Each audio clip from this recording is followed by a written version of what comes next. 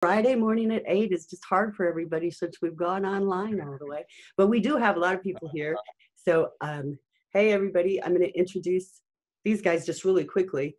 Our guest speakers this morning are Derek Maurer and Michael Blades, and they're both from further Southwest Missouri a little bit, and they have some experience in the gaming industry.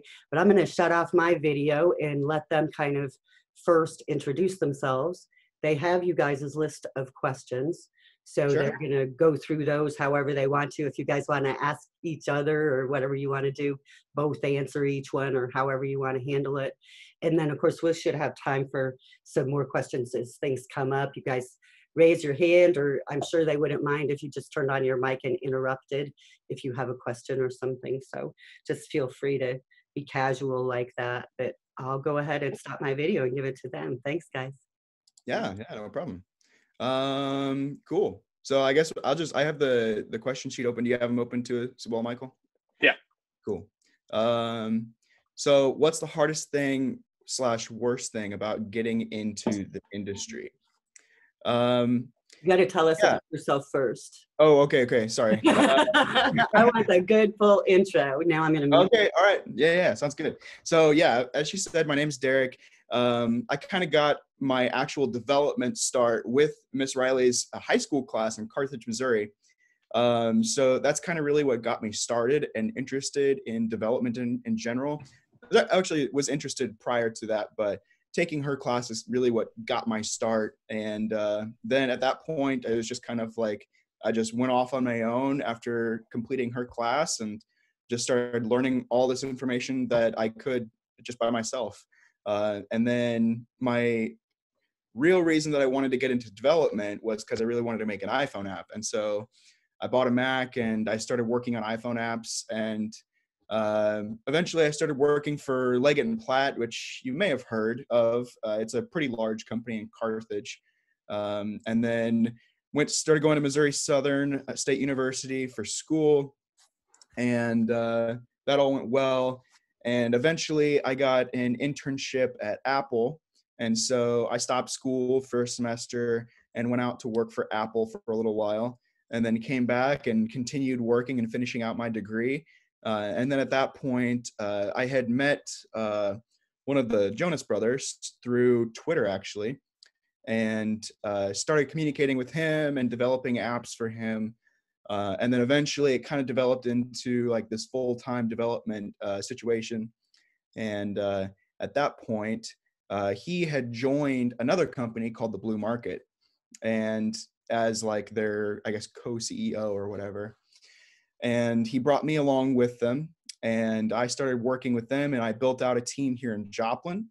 And Michael was on that team as well as a few other developers. And we basically just built mobile games. We don't have a ton of experience in Unity. You know, it's something that I know both Michael and I have kind of picked up a little bit. Michael probably more than me, but we mostly developed out in native languages for iOS. We didn't really do a whole lot of Android because there isn't a huge market for Android, or at least there wasn't at the time. The Android store is not the best. So we mostly just did native iOS. And it was a lot of fun. We did Sprite Kit and what's the 3D one? I forget. Do you remember? Scene Kit? Yeah, Scene Kit. That was it. Yeah. So we did Sprite Kit and Scene Kit, and yeah, it was a lot of fun. It was a great little SDK. Our experience was essentially just building out mobile games and marketing them. So Blue Market was primarily an app marketing agency. And we were brought in as kind of like internal developers to make our own games inside of this agency, and then promote them inside of the agency. And so we were able to have like some very successful games. One of our games was making a lot of money. At one given time, it was making, I think, like $160K a month. And it was pretty crazy. But yeah, anyway, so long story short, the other guy, not Kevin Jonas, the other like founder of the company, I guess he just, got greedy and started taking too much money out of the company.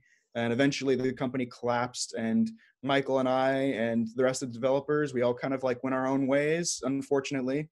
And at that point, I'll let Michael kind of, tell his own story from that point. But from that point, I started my own software development company. So developing out software for various brands and pretty much anything that people need, apps, websites, whatever. So haven't been in the gaming industry specifically for a few years now, but I look back on it very fondly. It was a lot of fun. I definitely still want to get back into it at some point when I have some free time. It would be a lot of fun to make a Switch game, I think. So anyway, yeah, that's kind of where I'm at now, just running my own software development company. I've got an office here in Joplin, and right now I've got one full-time developer and looking for more people, actually. So if you guys know of anybody who is looking for a development position, doing websites and apps, let me know. So that's pretty much it for me. So Michael, I'll hand it over to you.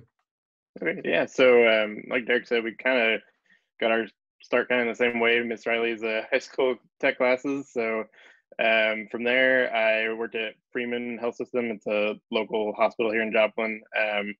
Worked there for a couple of years, and then my buddy was working with Derek at the time, and he was telling me all about these crazy things. He's working with Kevin Jonas and making iPhone apps and games, and I was really interested in it at the time, and so interviewed with Derek and got accepted, and so worked with him for a couple of years and made games. A lot of them were pretty successful at the time. And then, like you said, once that kind of collapsed, I ended up going back to Freeman, and now a system analyst for them, and I basically do full stack development on their internal ticketing system and stuff. So that's kind of where I've been. I've been out of it for a little while, but yeah, like Derek said, it's definitely something that I enjoyed, and definitely if I ever got the chance, I'd probably go back and do it. So yeah, I guess so. Does anybody have any questions before we get into the actual questions? All right, cool. I'll jump into the actual questions then. So what is the hardest / worst thing about getting into the industry?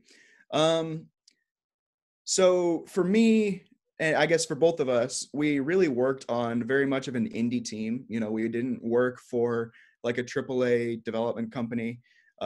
So I can't really speak to like how hard it would be to get into those companies per se.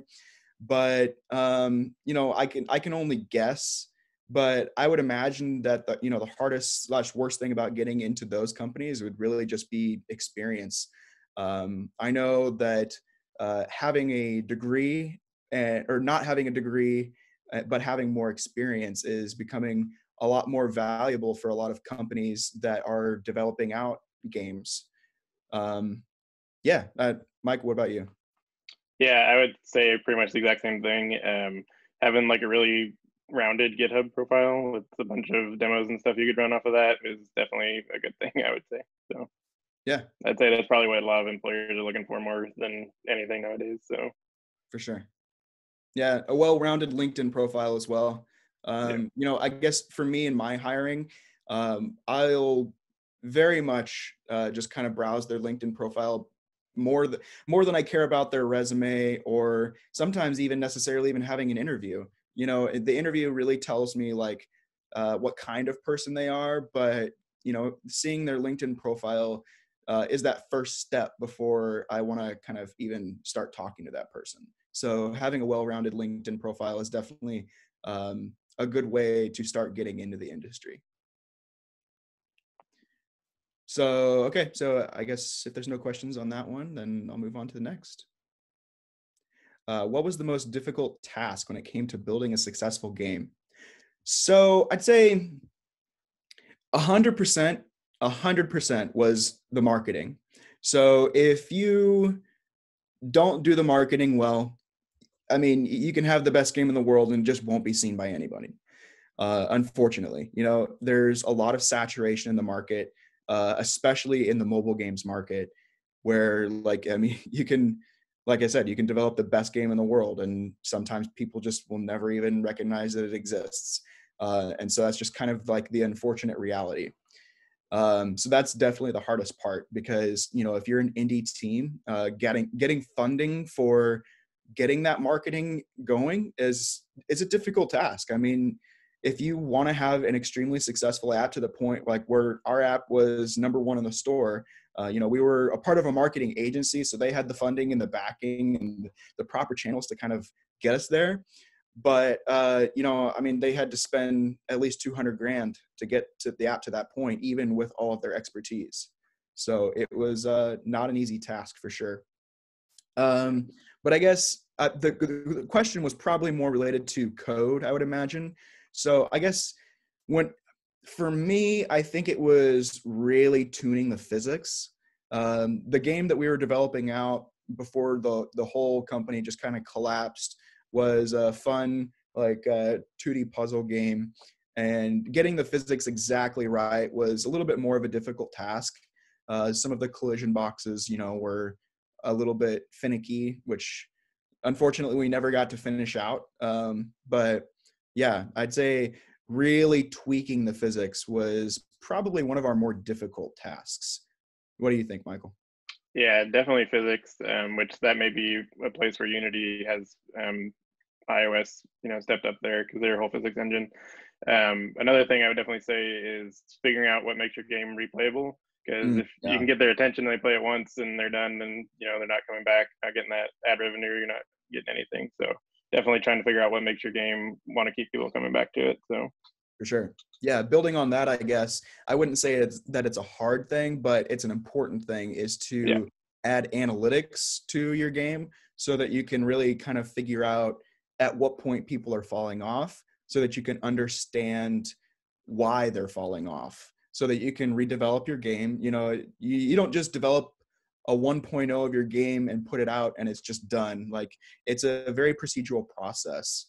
You have to be continually updating it, understanding how people are using it, understanding why people aren't using it, and continually making decisions to improve it and continually releasing versions. yeah, definitely. So let's see. When you entered the industry, did you fall into it naturally, or did you feel like you had to push your way into it? So I guess that kind of goes back to like my story. I had met Kevin over Twitter, and so it was kind of like a natural thing. It just worked out. But I honestly don't know what the experience would be like for the typical person when trying to get into, like, you know, like a AAA type game studio. I really don't think that you would have to force your way into it if you did have the things that, you know, Michael and I were talking about: a really well-rounded LinkedIn profile, a well-rounded GitHub profile. Those things, like, I have recruiters emailing me every single day. I ignore all of them, but you know, like, it's not as hard to get into these companies as you might think if you have the experience that they're looking for. So understanding what they're looking for in you know, the proper experience, that's what gets you in. You won't have to force your way into anywhere if you have the proper experience. Yeah, I completely agree with that. Yeah. You got anything else to add? No, not really. I mean, like you said, having the, you know, GitHub, you know, if people are seeing stuff that you're putting out, then, you know, they'll be reaching out to you. You know, you won't have to push too hard, I don't think so. Yeah, for sure. Can I ask a question? When you're talking Absolutely. about their GitHub profile, would an employer be looking through source code or looking for, you know, like README documentation that would show good stuff, or what kind of things would you be kind of scavenging through a GitHub profile? Sure. Yeah, I know for me, I would definitely be looking at source code, code organization. That tells me a lot about how well they're going to work with teams. You know, if they're well organized, they're probably going to work with teams. I've seen a lot of very terrible, very unorganized code bases, and like managing those code bases have been a complete nightmare. So that's an important factor for me as well. So yeah, and documentation is another big one. I wouldn't say documentation is 100% necessary. but it's definitely helpful. It tells you a little bit about how that developer's mind works, you know, that they're already thinking about another developer potentially reading this code and helping them understand it. Right. And if it's like a game, for example, that you have on GitHub, you know, they're probably not going to necessarily clone your repo and install it and play it. But, you know, have a link in your README to like a video or something on a YouTube channel, or, you know, just something that they can look at and see what the actual product looks at, just so they can kind of see that you actually did something and how it looks. And Yeah. Cool. Any other questions before we move on? Okay. What kind of games influenced you to become a game developer? Do they still influence the games that you make today? Well, like I said, you know, kind of our story, neither of us are really in the game development world today. So unfortunately, you know, we aren't making games today. I wish we were, honestly, like it was a lot of fun. But yeah, so what kind of games influenced you to become a game developer? Man, I played everything. I guess mobile game. We were in the mobile game space. I don't play a ton of mobile games, you know, but I play, you know, a lot of you know, PC games and Switch games. Uh, Apex Legends is my favorite current game right now. It's a lot of fun. It definitely inspires me to. I think my favorite character is Pathfinder, if we have any Apex players in the call. But so like the way that they have built his physics into the full engine has been really cool. And it's definitely inspired me to kind of get back into it and work with physics engines again. I think that would be a lot of fun. yeah, definitely. I like Apex Legends. Probably my favorite game is Path of Exile. I've played that so many times. But something that I always kind of keep in mind, or kept in mind when I was developing, is the game Space Invaders, because the aliens and stuff weren't meant to speed up in that game, and it was originally just because the more aliens you kill, it was able to render faster. So I always kind of kept that in mind. You know, it's like it may not be what you intended, but you know, roll with it, and that ended up being up. What made Space Invaders so fun was because it's sped up. So Cool. Yeah, I've never even heard of Path of Exile. Looks like it's a Steam game. yeah, it's a MMORPG. So Cool. Cool. Let's see. Super important. Oh yeah, for sure. Okay. Cool. When making a game, how much time goes into planning versus actually making the game? So that's actually a really good question, because a lot of times we would kind of just we'd have an idea and we just kind of get into like that development mode, like, oh, let's make it, you know? I'd say it just really depends on your development process. We kind of worked in the way where like we'd have an idea and we'd start to work on it and then be like, oh, well, like we need to add this, or maybe this would be better. And it really kind of helped us understand like what the game was going to be a lot better.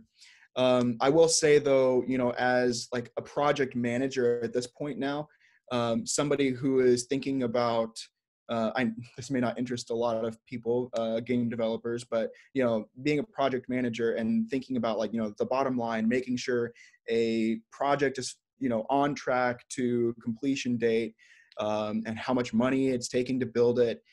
You know, planning is insanely important before any development starts. You know, I've definitely changed the way I develop now, where like there's a ton of planning leading up to it, like to the point where you're like I've thought about this a million times. There literally can't be one more thing I can think about. And then at that point, it's like, okay, let's start development and let's get going. yeah, Yeah, for sure. It is boring, but it is definitely important. That is for sure. yeah, definitely. Whenever they come up with new features, I go to 10 meetings before I even start touching anything, because I may have thought about like, oh, okay, I'm ready for everything, and then all of a sudden a project manager will tell me like, oh, did you think about this? I'm like, I didn't even think that way, and it is going to push back Yeah. the timeline a week or so, and it's just like you got to think of everything. you got to make sure that you have a really good plan before you even start. Because then if you get all the way through your development and then you think something comes up and you got to change it all again, then you just did all that work for nothing. So. For sure. Yeah. Collaboration is really important in that time as well. You can sit here and think about one thing 10,000 times and think that you understand it in every way you could possibly think. But as soon as you present it to somebody else, they're like, oh, what about this? And you're like, I'm such an idiot. Why did I not think of that? Like collaboration is very important during the whole process, but definitely at that point. Cool. Let's see. So how well did you feel you were prepared for interviews? Honestly, I've never really felt prepared for an interview. I just, I don't think anybody ever really does. There's always going to be nerves going into an interview. But I think being prepared for an interview has a lot to do with just, your experience. Go check out the company that you're applying for. Look and see what they're doing. Look and see what technologies that they're doing. If they're using a technology that you have no experience in, or that the job doesn't, if the job says that it needs a task or an experience in something, go brush up on that. Even if it's just basics, use your time as best as you can to understand it. Even if it's just very minimally. Yeah, definitely. When I was walking in my interview for the blue market with Derek, I had no idea what I was walking into because I didn't really know anything about anything because there wasn't really anything online for it. So it was definitely a different experience, but for sure, you just got to kind of go in with an open mind and, just roll with how the interview's going. So. Yeah, for sure. Okay. Do you feel it's necessary to have a bachelor's degree? Mr. Riley, don't hate me, but no. Just being honest, I don't. And the reality is that, okay, she's giving me the thumbs up. Reality is a lot of game studios these days, they don't care. They're looking for experience, and I'm the same way. I'm looking for experience as well. If they have a degree, that's great. I know that they're already a fairly well-rounded developer, but experience is definitely key. Yeah, I agree. Yep, for this kind of stuff, you don't necessarily need a degree, but it will give you a leg up necessarily. But so yeah, for sure. I know as well. I very much look fondly back on my time with Miss Riley in my high school courses because it really did get my start. I was at the point where I didn't really know how to start, but then once she got me started, I kind of just did everything on my own. I very much look back at my college experience as kind of I wouldn't say a waste of time or money, but definitely I don't use it today. I very much use all of my general education.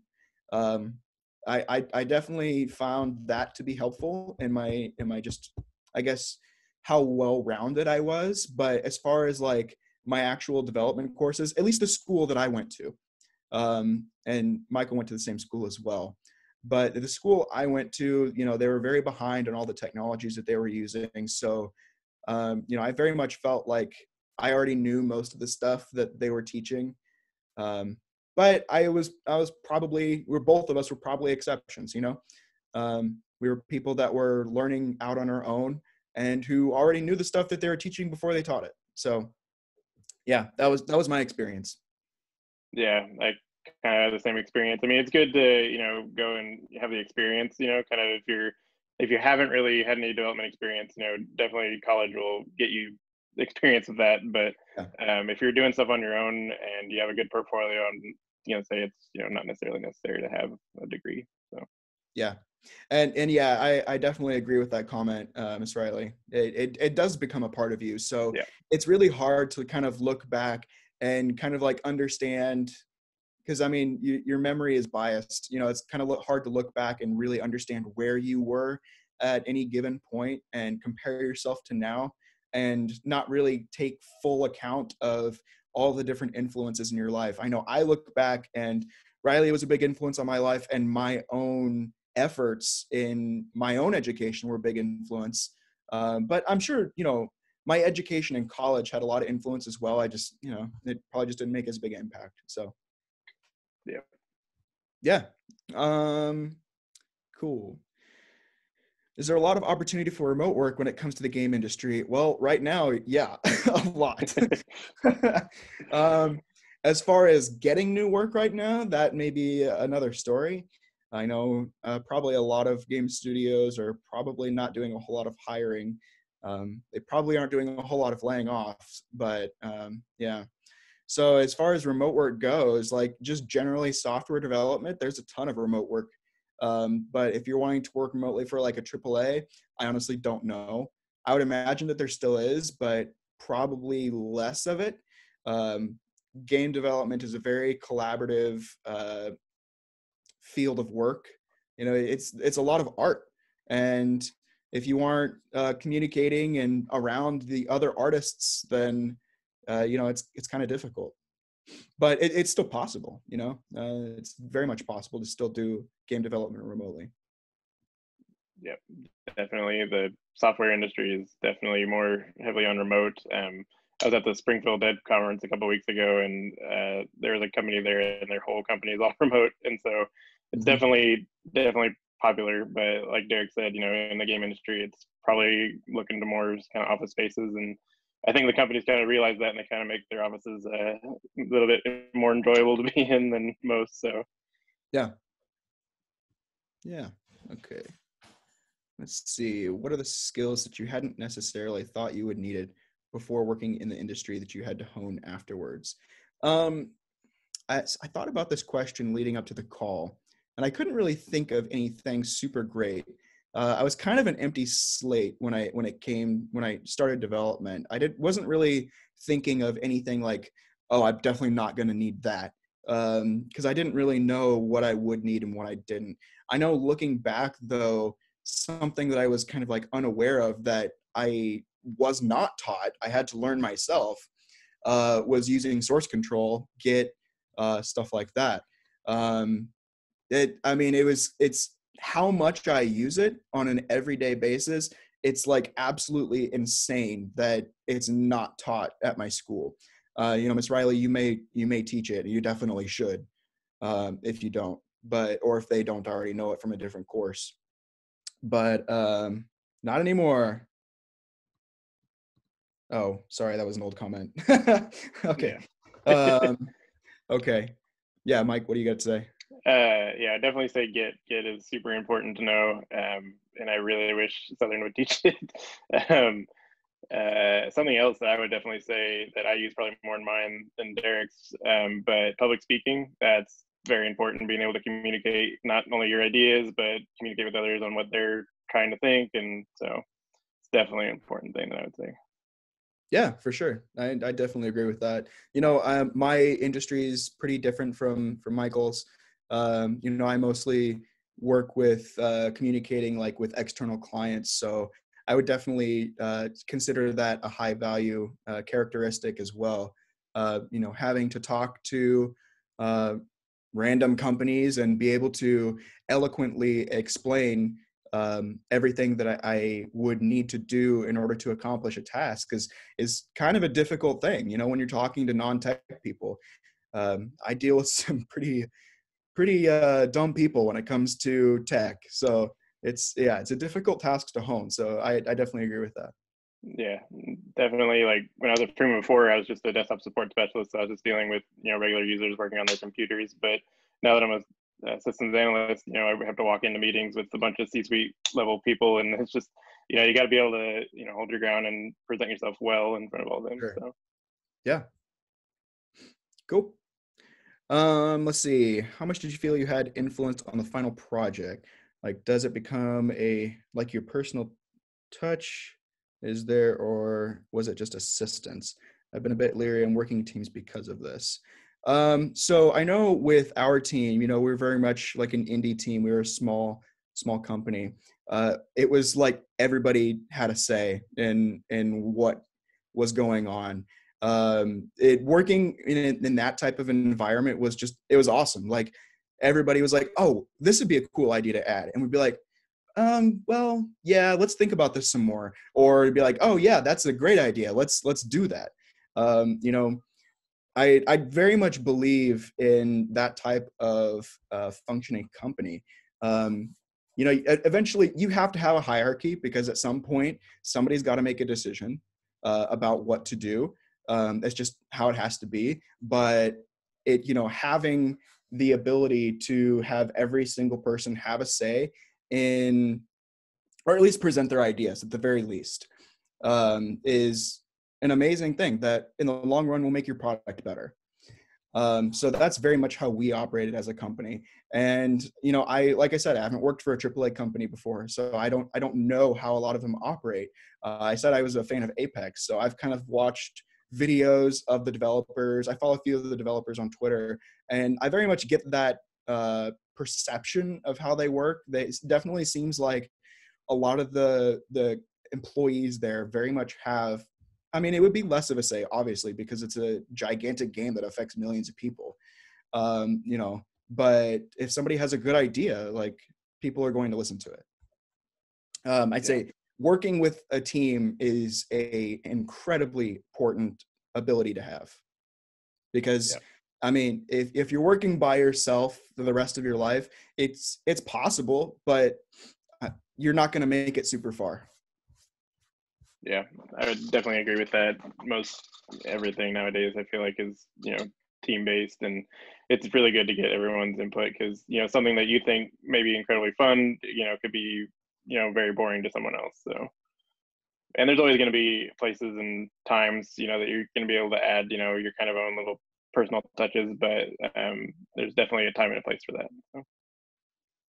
Yeah.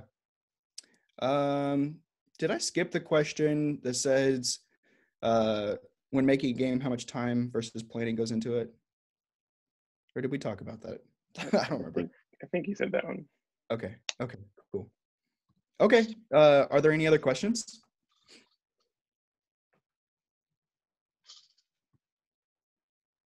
So as far as like LinkedIn profile, you know, having a good picture is important. Mostly like all the development languages that they have experience in, link to the projects that you have on GitHub. As far as GitHub, commit or collaborate on projects. Go out to open source projects that you know of and collaborate on them. You know, create some pull requests and see if you can get them approved, or at the very least, push your code that you're working on for Miss Riley's class up there. You know, you can put anything you want up there. So having a well-rounded GitHub profile with different languages, well-documented code, well-formatted code is very important. Add readmes, because that will also make you look more professional as well. Yep, for sure. Definitely agree with that. And you can even, if you're interested in making like a website portfolio, I mean, GitHub can even host that for you too. So if you want to demo your product there, you know, you can even host that on GitHub. So for sure.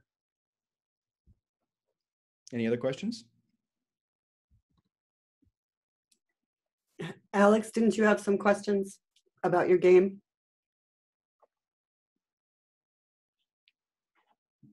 Is he there? I think that's it. Look, we've had some people show up since you guys are about here with questions. I know there's internet issues around town, so it is rough. Let's see. Is Andrew still at LinkedIn? Talking about Andrew that I went to school with? Yep. He's at Yelp. Yep. That's where it was. Every once in a while I get those weird Yelp invites. Yeah, and he had actually, that's another good example of making some pull requests on GitHub. He had actually made some pull requests to their public repos, and in his interview they actually mentioned that he had made some of those. So it's definitely a good conversation starters when you can see that those are. He had pulled code to look at their code, and they noticed. He had made some changes, like he had fixed like a couple small issues. And they even mentioned that in his interview. So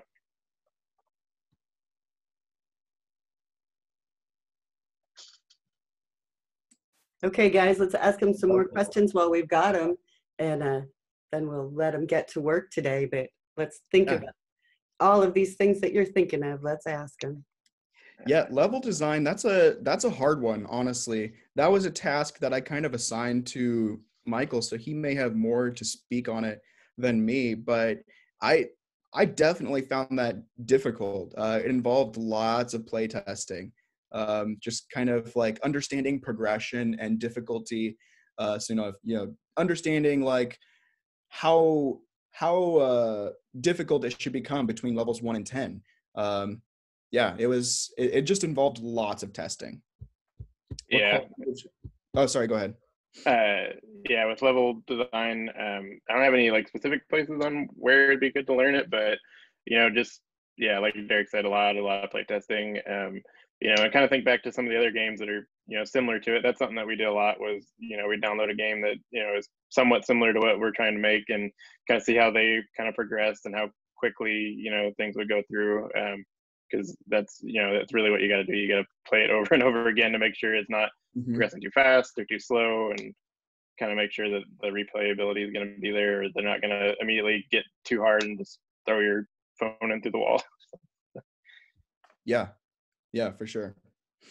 What core languages would you recommend? You guys are already doing it. C#. It's used like everywhere. It's a very well-rounded language for sure. If you want to stick to game development, then probably stick to C#.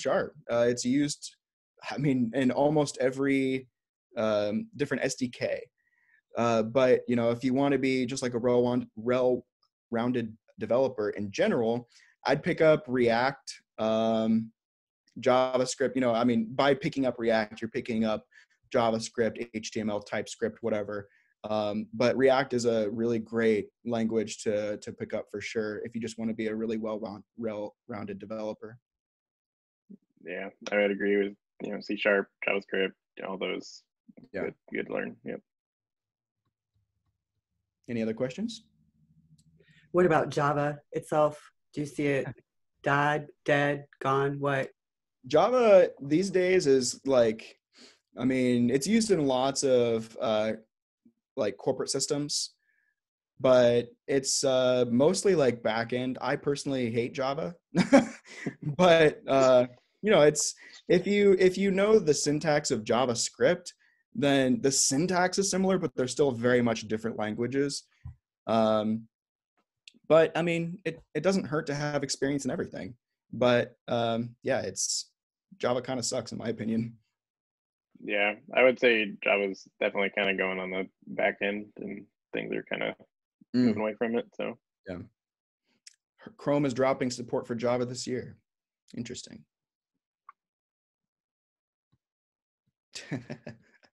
Yeah. Everything is running Chromium now, so. True. Yeah. And even Internet Explorer, well, Edge, I guess, they're switching over to Chromium.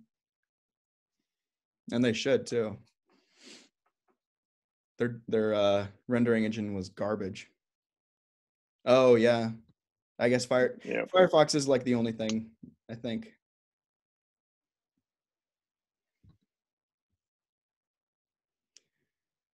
What do you think are the best programming practices for building mechanics, or any advice on building multiple mechanics and keeping them from breaking each other?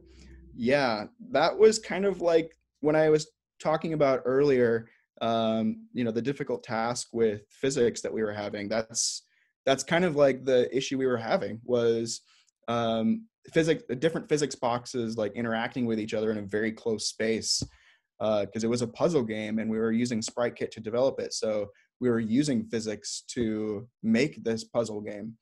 And honestly, it was like just lots of tweaking, understanding why things weren't functioning like the way we were imagining it to, using development tools to like see the different boundaries of a sprite. That was super helpful. Because like maybe you're like expecting like a perfect L, for example. Like I was saying, like it's a puzzle game we were working on. So maybe you're expecting your sprite to move in a perfect L, but it just happens to bump into the corner of another sprite.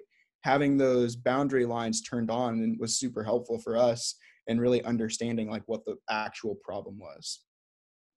Yeah, definitely.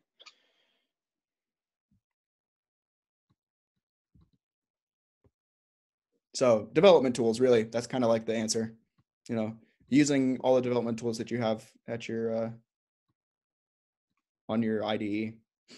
I don't really know what's on Unity. I would imagine a lot of stuff though, because pretty much everybody uses it. Yeah. Since I've been teaching for a long time, one thing that kind of comes up to me is that it seems like students that work hard, that are willing to put in the time and effort, and that are excited by the opportunity to learn something new seem to be the most successful. Absolutely. And when you're looking at someone's LinkedIn profile or their GitHub profile, is that what you're really looking for behind the scenes? Yeah, for sure. You know, when I'm hiring people, the thing that I look for most is to be honest, like I don't really want to hire the people because I'm a very small company. So my hiring has got to be like super strict. I can't afford to take on a person who's just going to weigh down the team and also weigh down my bank account, because that doesn't get me anywhere as a company. So the people that I really look for are the people who are doing stuff in their own time. The people who are very excited by what they're actually doing, who are excited by technologies. You know, there's always going to be people who go through college and they're just looking to get a development job because they heard it pays well. And those people will be okay developers, and they'll be able to go get a job at a Fortune 500 company and, you know, just kind of like blend into the mix. But, you know, if you're wanting to, I think, be an exceptional developer and really get into a job, like I think having that special interest that, you know, makes you so driven that you want to learn this stuff even when you don't have to be, I think that's really the key factor. Yeah, definitely, you know, putting in your own time, not necessarily just doing what you have to, and kind of, you know, experimenting things on your own, not just doing what, you know, the job wants you to do. So Yeah. I'd say that definitely helps. What do you think the worst / best work you've ever done on a game? Man, I know we made a game for Joe Jonas that sucked. It was not good. The timeline was kind of rushed on it, and the idea was just not there. And we just tried to make it work, and it didn't work. But yeah, I think what was the worst work you've ever done was probably that. Just because like it was kind of a difficult task to do in the first place. You know, we could have put a lot more work into it and made it a lot better, but at that point, like they kind of just like abandoned the project. The best work that we've ever done, I think, was honestly that puzzle game that we were making before the whole company collapsed. And we never got to finish it, but it was this close to being done. Yeah, And it was cool. Like close. the artwork was amazing. We hired a guy out of Russia to do the artwork and the animations, and it was a lot of fun. It was like I said earlier, I don't play mobile games. I don't personally find them to be that, I guess, entertaining to me. I mean, like, yeah, sure, they're entertaining, but I guess if I have spare time to play a game, like I'm going to do it like on my PC or my Switch or something. But yeah, that game was a lot of fun, I think. Yep, I would agree. If that game would have went out, I think that would have been our highest grossing game right there. I think so too. Yeah. Yeah. Yeah. I mean, honestly, it just depends on the person. You know, I know a lot of people who would very much disagree with what both of us are saying. To say there's very much a market for it. I'm just not the target market. You know, understanding who the target market is incredibly important. Understanding, you know, why people want to play a game, that's incredibly important.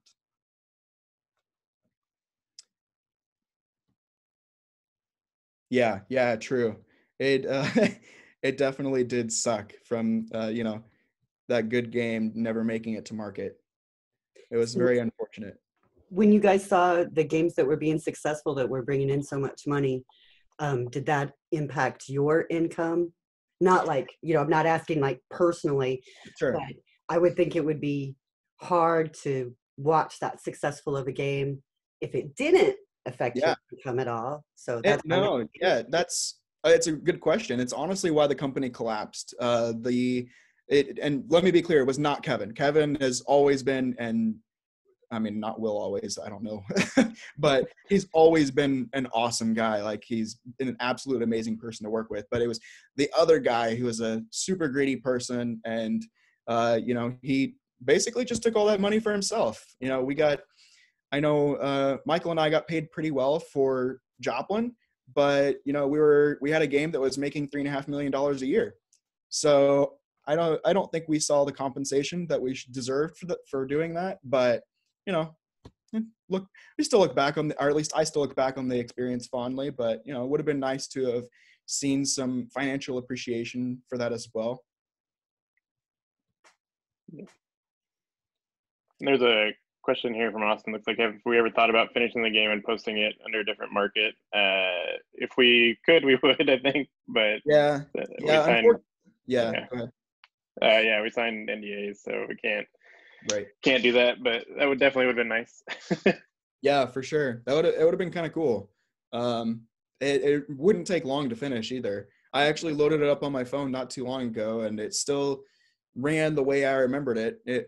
You know, it was a little clunky, but just like, I don't know, like give it like 20 hours or so, and I think it would have been there. Yeah. But yeah, unfortunately we can't do that. It's owned by the company that employed us. I'm a graphic designer. Knowing your yeah, for sure. Let's see. I know my grandma has sunk 500 plus hours into Candy Crush on her iPhone. Nice. Yeah, understanding your target audience is insanely important. You know, yeah, like I said, I wasn't the target audience for the games that we developed, but you know, it was still a lot of fun developing them out. I had a love for the whole development experience, not just the actual product that I created. It was it was everything. I always think, look at Farmville, because I mean, you had the stupid little cows and vegetables kind of just moving around on the screen, and people would build their farm up to the point where it disabled their computer. Their computer couldn't load all those resources, and they would go out and buy a bigger computer so that they could keep their farm running. We actually had that happen a lot. I think when Michael was there, when we tried to do a little PC repair shop, one person brought in her husband's computer and said he couldn't do his farm work. And my student helper came in and said, he's playing Farmville and I'm not going to fix it. And I was like, no, he has a farm. No, he was playing Farmville. So that's funny. Those stupid things people can invest a whole lot of money. It's weird. Yeah. Yeah, it's honestly kind of crazy, like the type of money those types of games can make. I was listening to a podcast just the other day where a kid made oh dang it, what's the game where you like dig and it's very blocky? Why am I forgetting the name of it? Minecraft, thank you. Yeah, I heard a podcast the other day where a kid created a Minecraft server and made $2.5 million off of it. So I mean, I like me not remembering the name tells everything about that story. Like I know nothing about Minecraft and I've never played it. So yeah, just I guess understanding your target audience is super important, because a lot of people spend time on things that you wouldn't spend time on.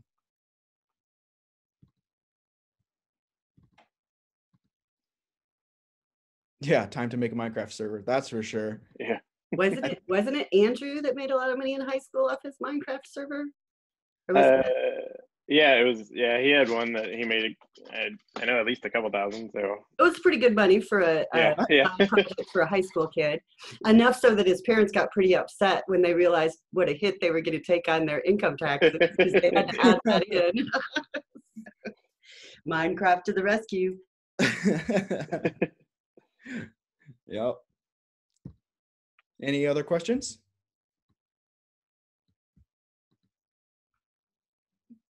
Yeah, it is. Farmville is pretty old at this point. Then Minecraft's older.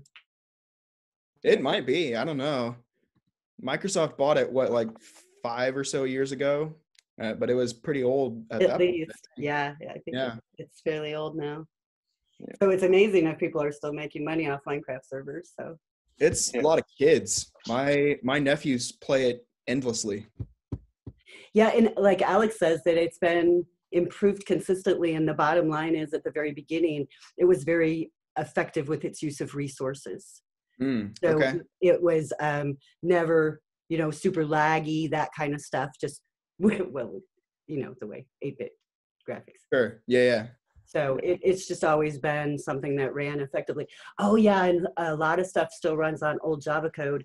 So in the Java programming classes, Austin brings that up. The best Java programmers played a lot of Minecraft usually. yeah. Interesting. Thing. All right. Well, I have to actually jump on another conference call. So Well, thank you thanks so for much. having me. You guys, Yeah. say thanks, and we appreciate your time. And, Yeah.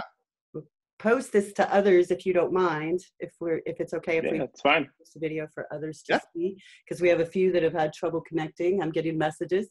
So anybody want to say bye though? Show Yeah. Yeah. If anybody ever wants to reach out to me or anything, I'll post my my website in here. There you go. Yeah.